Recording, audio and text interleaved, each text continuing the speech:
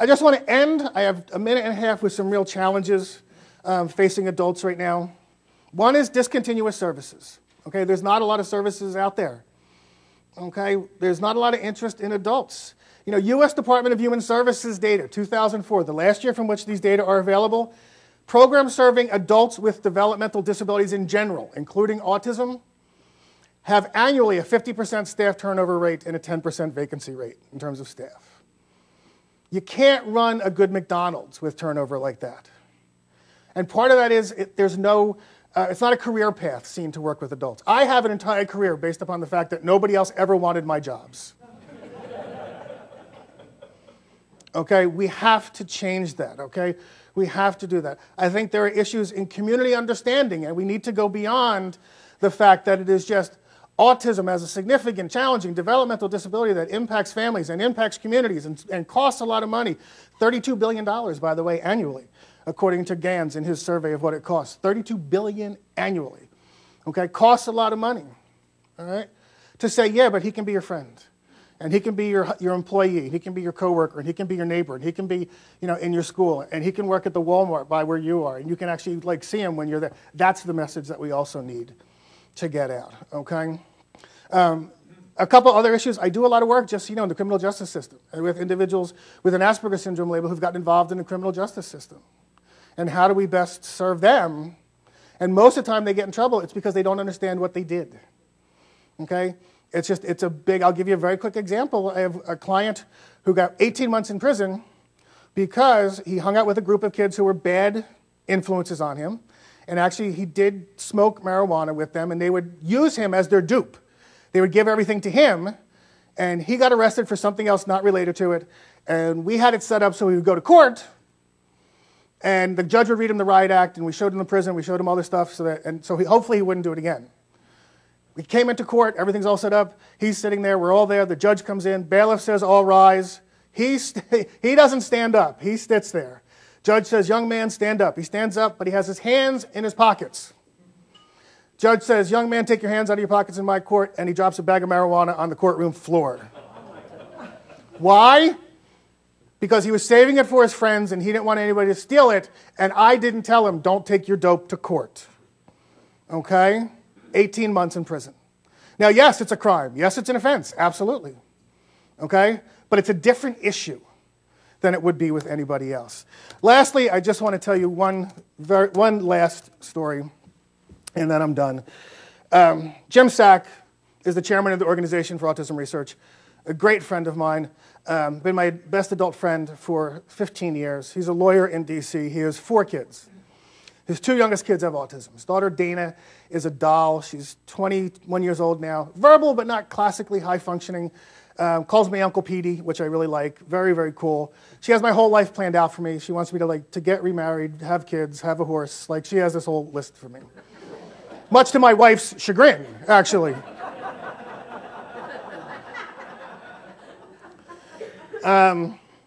But his son, James, has classic autism. He's nonverbal, but he's kind of a happy kid. His favorite thing in life, his favorite stereotypical, he loves Starbucks green straws. He just likes to have Starbucks green straws. And he doesn't sort of flip them around. He just likes to know they're there. You know, if you're old enough to remember the old Calgon commercials, like Calgon, take me away, like that's what the green straws are. He starts to get upset, and he sees the green straws, and he's like, okay, I can deal. Well, about 7 years ago now, the school called, and they said, we have an IEP meeting coming up, this individualized education plan, and we want to talk about the green straws because this is inappropriate. He shouldn't have the green straws anymore. Now, never mind that he goes every Sunday to Starbucks with the family. Everybody at Starbucks knows him. You know, it's a big thing. It's a really nice community inclusion. And Jim called me and asked me what I thought about the green straw thing. And I said, Jim, you know what? If you want, I'll come down and I'll sew him a little leather biker's wallet to keep his green straw in. I'll teach him to hold it behind his ear. I'll make a bracelet out of it and keep it around his wrist. I said, but you can't take away his green straw. And he said, yeah, well, I knew you'd say that. That's why I called you. But I'm going to go to this meeting, and they're going to have their no green straw buttons on. And what do I say? I say, well, and probably the only smart thing I've ever said in my life, you tell them they should be so lucky to have a green straw in their life. That's what you tell them.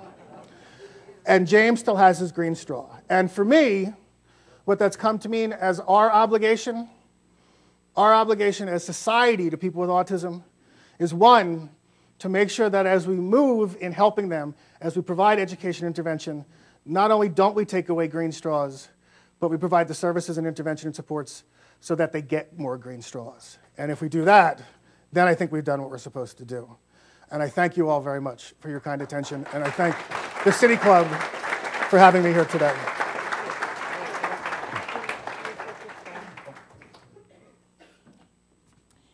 Today at the City Club of Cleveland, we are listening to a Friday forum featuring Dr. Peter Gerhardt, president of the Organization for Autism Research.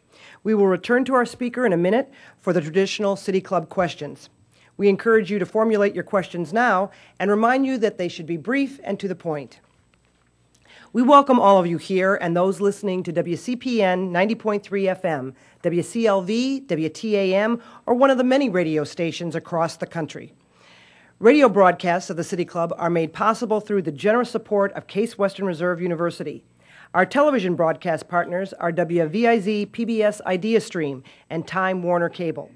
Television broadcasts are supported by National City, now a part of PNC, and Cleveland State University. Closed captioning is supported by Nordstrom Corporation. Our live webcasts are supported by the University of Akron. Today's forum is the annual Myron N. Crotinger Endowed Forum, recognizing a gift from the Crotinger family. Also today, we are pleased to welcome guests at tables hosted by Baker Hostetler and Positive Education Program. Now we would like to return to our speaker for our traditional City Club question and answer period. We welcome questions from everyone, including guests.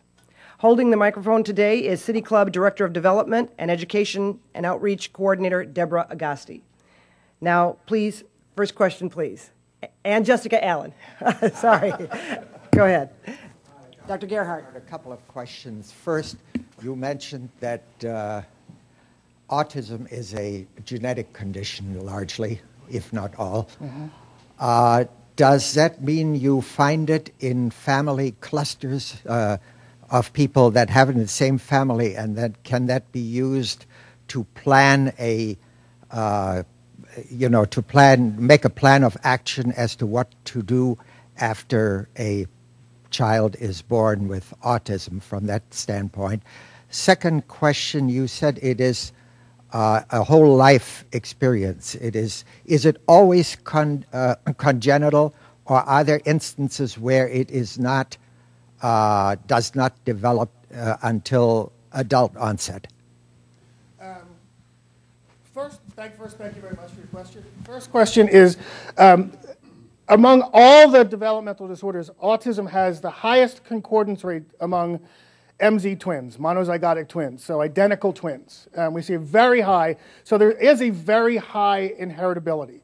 I believe that if you have one child with autism, your probability of having another child with autism is about 1 in 5, so it's pretty high. Okay, and there is a lot of research going on in the area of what are called baby SIBS projects, where if a family has one child with autism, when they have their second child, they're enrolling the child into these studies right away to look at, can we identify any sign very early on? And if we can identify early on, can we intervene even earlier? As I said before, we do know that early intervention, particularly something called early intensive behavioral intervention, there's a percentage of kids who get this around the age of 3 to 5, even a little earlier, who go on to lose their diagnosis later. Other kids go on just to show some dramatic improvements. They still stay on the spectrum, but there's part of that may relate to, during this period of time, the brain is very plastic, neuroplasticity, and by, in effect, forcing kids to learn at that time, to put it colloquially, that they do acquire all these skills and they can sort of go on to acquire new language in more typical ways. So that can be used for identification and better diagnosis. With our screening methods now, we have gotten to the point, thankfully, where we're more accepting of false positives. We used to be so afraid of the false, like telling a family that their child might have autism when they didn't.